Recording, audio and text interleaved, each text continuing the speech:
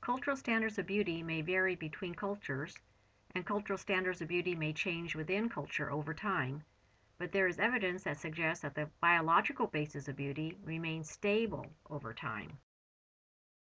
Despite the obvious difference in curves among the women shown here, their ratios of waist to hip are all around 0.6 to 0.7. This fundamental has held true for admirers from century to century. Biologically speaking, this ratio indicates health and ability to bear children. We find symmetrical faces are attractive. Biologically speaking, symmetrical faces indicate health. Which is best? Women's perception of men varies with the menstrual cycle. More masculine faces, like that shown in photo A, looks best near ovulation. Otherwise, photo B, the more feminine face, is preferred. A recent study shows that both sexes favor feminine-looking male faces like those of Leonardo DiCaprio, the young Elvis Presley, and Matt Damon, over more rugged ones. Today, no one gives a second look to people with tattoos or facial piercings, but there are still extremes that make you take a second look.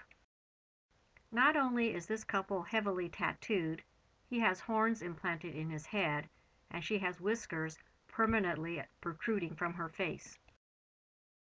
The heavyweight boxer Mike Tyson decided to have his face decorated with Maori tattoos. This fellow is a professor of public speaking at the University of New Mexico. Would you like to attend one of his lectures? Here are some examples of extreme piercings. He must love Diet Coke. Do you think he will update to a smartphone? Horns reshape his brow. I hope it doesn't give him headaches.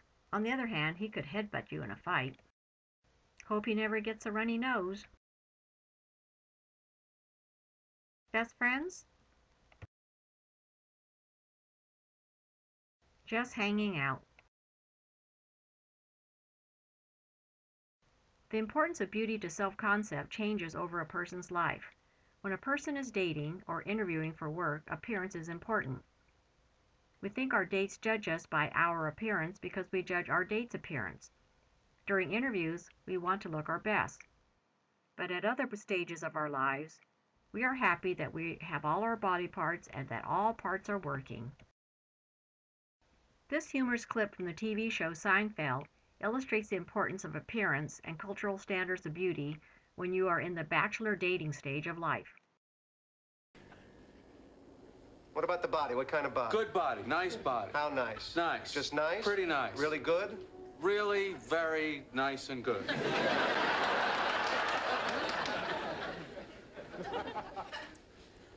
What about personality? Good personality. Funny. Bright. Smarter than me? I don't want anyone smarter than me. How could she be smarter than you? Oh, no, he's a really, really funny guy. What does he look like? Pardon? What does he look like? Well, he's got a lot of character in his face. He's short. He's stocky. He's fat. Is that what you're saying, that he's fat?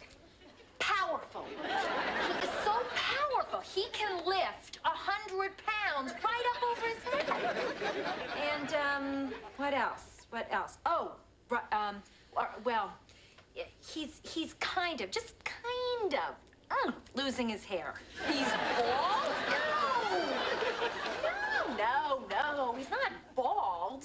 He's balding. So he will be bald. Yeah. Thick, lustrous hair is very important to me.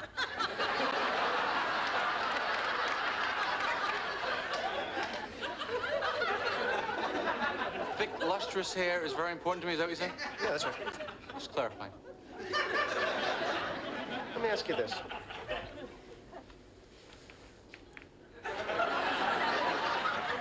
If you stick your hand in the hair, is it easy to get it out? Do you want to be able to get it out, or do you want to not be able to get it out? I'd like to be able to get it out. I think you'll get it out. What about the skin? I need a good cheek. I like a good cheek. She's got a fine cheek. Is there a pinkish hue? A pinkish hue? Yes, a rosy glow. There's a hue. You got great eyebrows. Women kill to have her eyebrows. Who cares about eyebrows?